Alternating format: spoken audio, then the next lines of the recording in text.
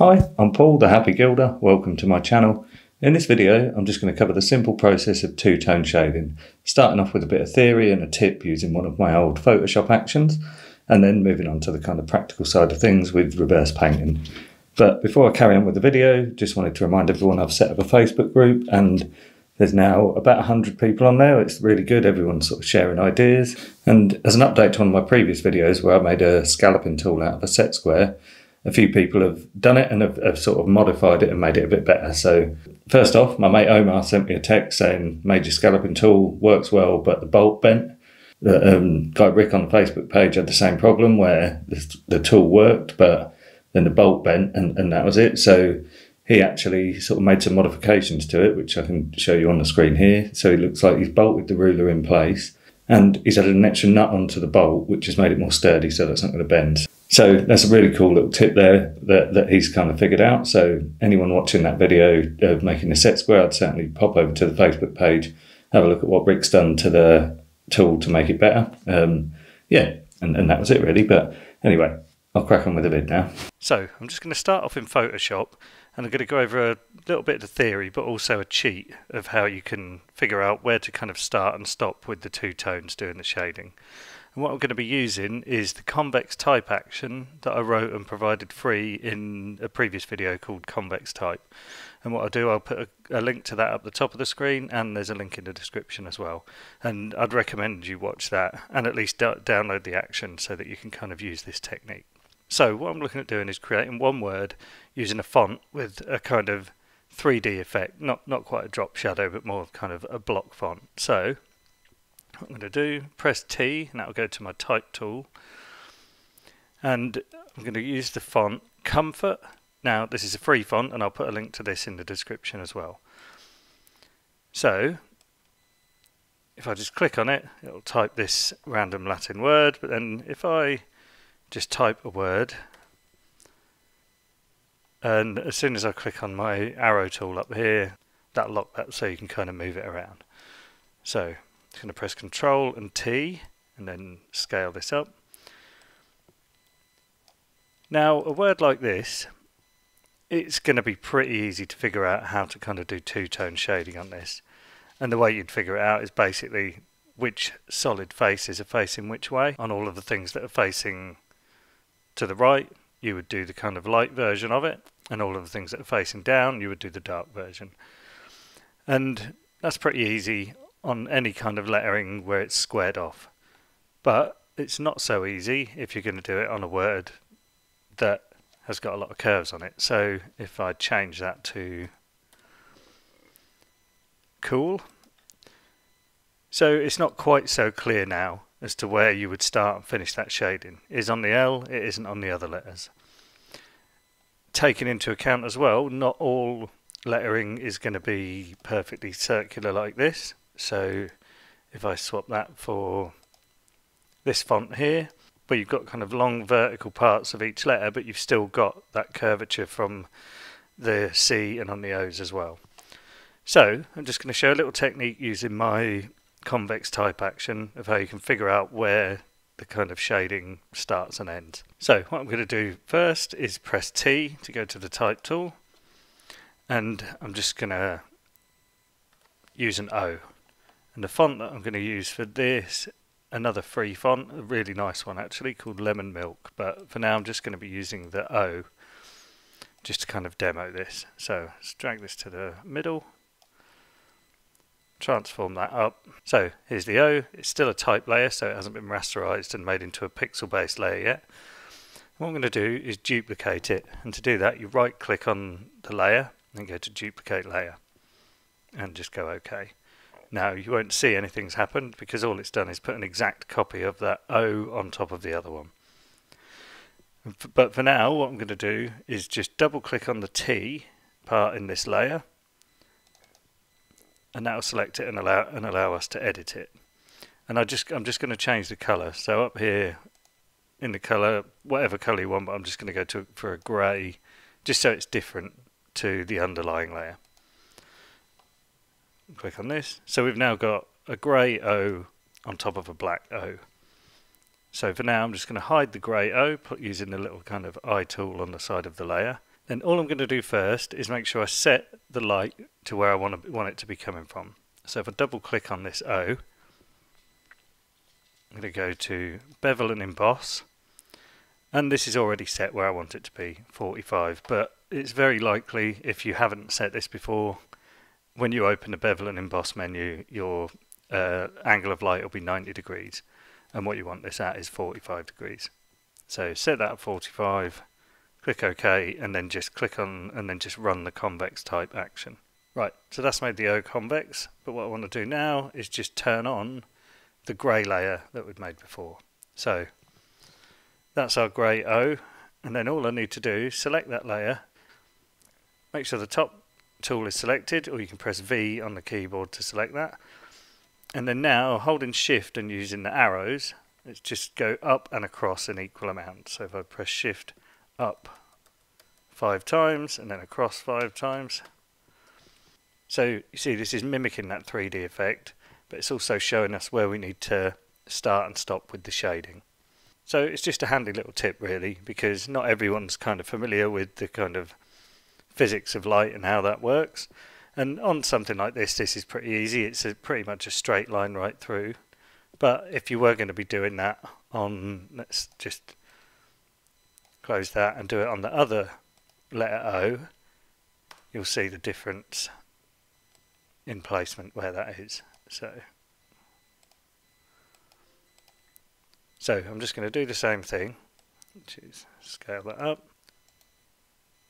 duplicate this. I'm just going to turn this one black, just in case. I can't remember if my convex type action changes it black, but for now, just make sure it is, just in case it don't work. So run the convex type action on this, show the grey O, and then selecting that layer, just do the same thing as before.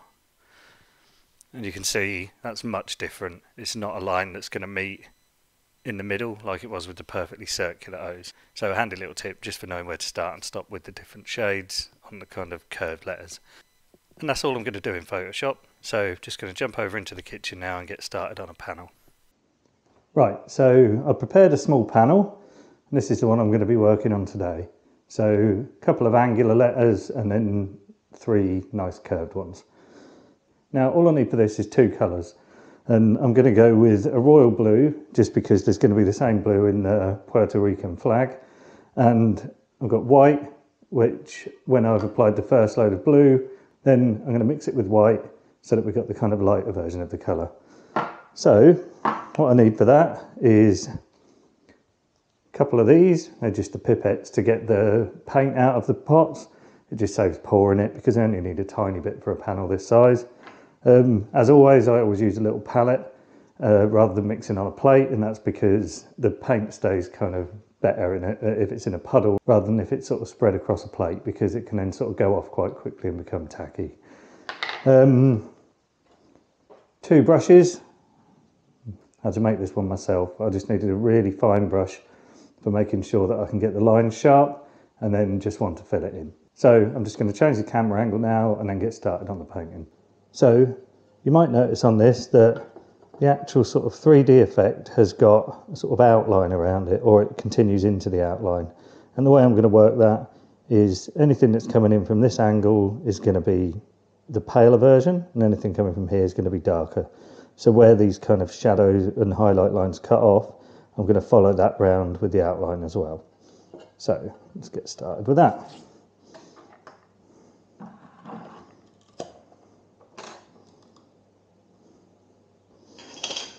With these, it's always handy to kind of just snip a bit off the end because the paint's quite thick. Don't need that much, but let's pop that in there. Right. And there's not a lot of paint in there, but that is plenty for what we're going to need. So I'm going to use my fine brush first, and I'm going to use my marl stick as well because it just really does help. And I haven't got the steadiest hand, as any of you watch my channel will know. So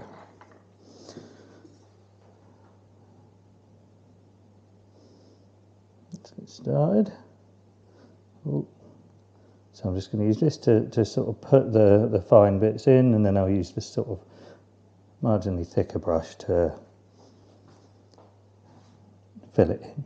So upwards is what's going to be dark.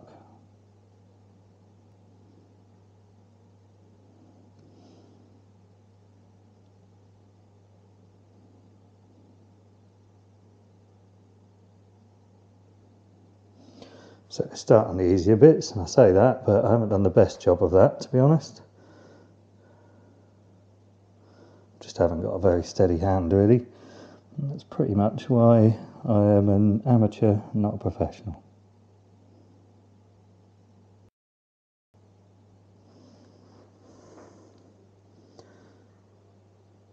And that's looking good for those. So it's now getting these lines in the right place on the curved letters. So we're going to come round about here, and I want to follow the same kind of angle as these, really. So let's go here.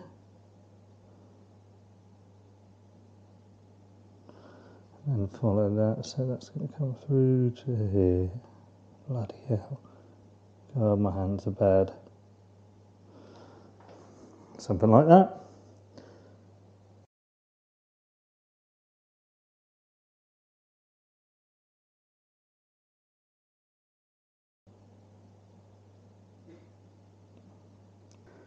Right, I'm pretty sure that's everything. So let's start by filling in some of the darker bits with the thicker brush. And that was what I'd said, is that these bits are going to be coming kind of in the same way. So if we can follow these through in the kind of outlines, that'll help us use that as a guide. What I've done there is gone out the lines, which is always going to happen. So if that ever happens while your paint's wet, all you need to do is get a Q-tip, dip it in white spirit. So that's been dipped in white spirit, doesn't need to be completely saturated. But then that bit where it's gone over the edge there, just kind of rub that, and that'll get rid of anything that sort of goes out of the lines. So I'm surprised I've got this many videos in without having to kind of share that tip yet, to be honest, because I use it all the time. Might have just been a fluke. So using this brush, because it's quite thin and some of these outlines are thin, I can do a few of these bits, but then I'll move on to the kind of thicker brush.